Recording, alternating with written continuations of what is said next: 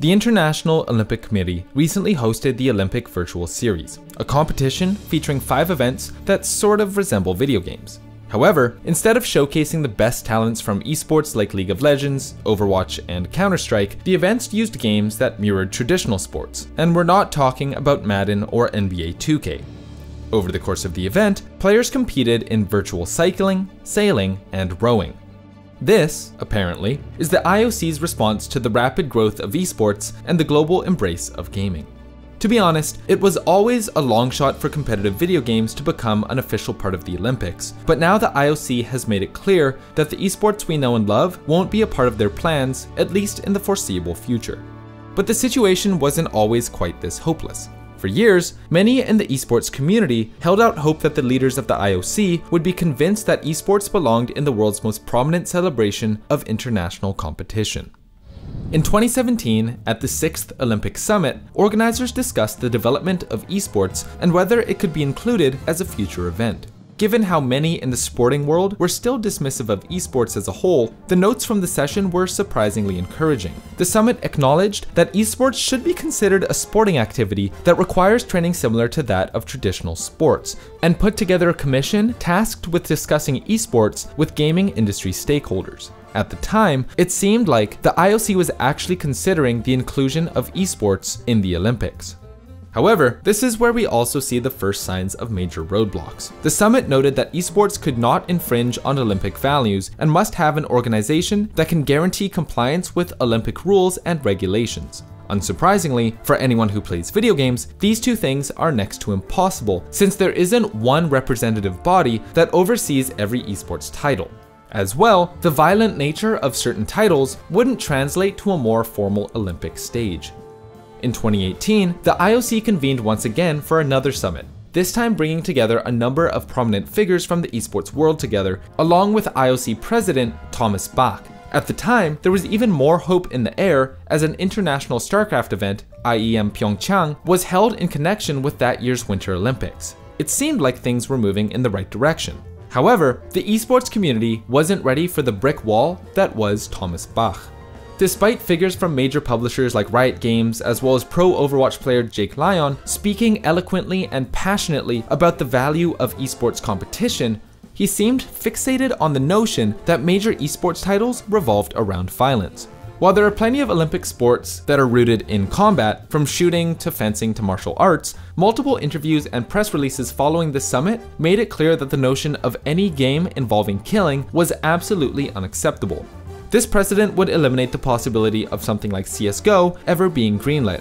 But one could make the case that fighting games like Street Fighter or a title like Rocket League, which has no violence at all, could be viable for the Olympics. But of course, there were a few other concerns. The most valid of these is the fact that publishers control every esport, a problem that the industry itself is still struggling with. Olympic sports are operated by federations and national organizations that don't have an ownership stake in the very concept of the sport they're trying to play. Game publishers, on the other hand, do. The IOC also noted a lack of active women's disciplines for most major esports. Another problem the esports industry needs to do more to solve before any inclusion in the Olympics can even be considered. But the big problem is that esports aren't that interesting to the core viewing audience of the Olympics. But we'll come back to this one later. In 2019, any hopes of being included in the Olympics were dealt a major blow. At the 2019 summit, the IOC declared in no uncertain terms that it wasn't ready to support any video games not directly based on traditional sports. The organizers would continue to push even further in this direction, praising technology that made video games more physical and able to more closely resemble their real-life counterparts.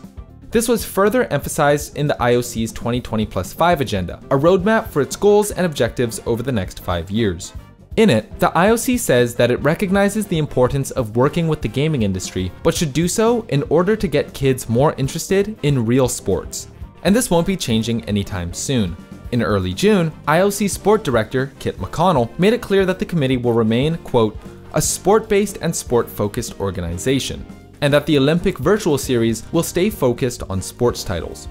So now that we're here, and the IOC clearly took no feedback or direction from its discussion with the esports world, it begs the question.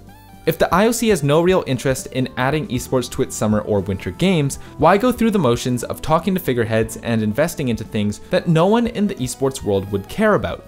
Things like virtual rowing.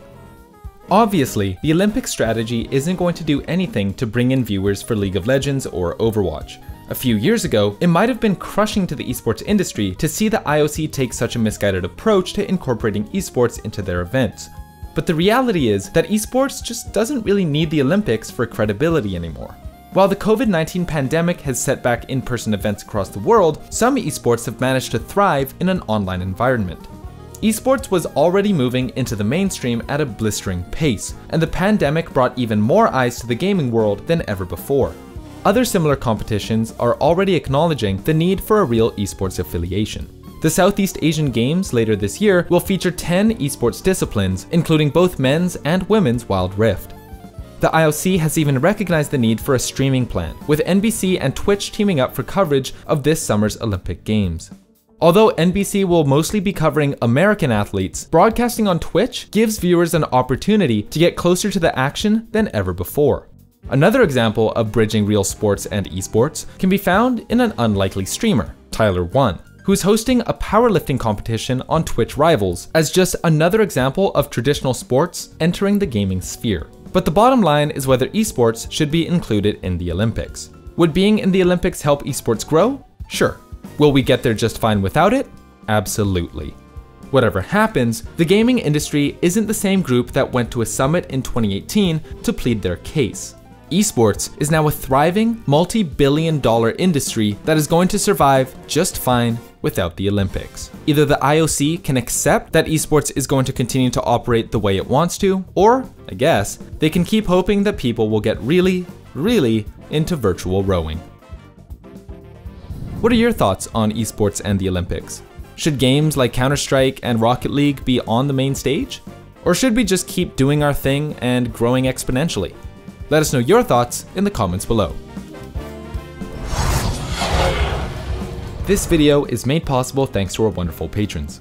Massive thank you to everyone on this list, and shout out to Jason, B, Brendan, QB, David, Foxy, Iron, Lyra, Mauve, Nate, Nathan, Sierra, Shampoo, Weeaboo, Spartacus, and Yashichi for being platinum supporters.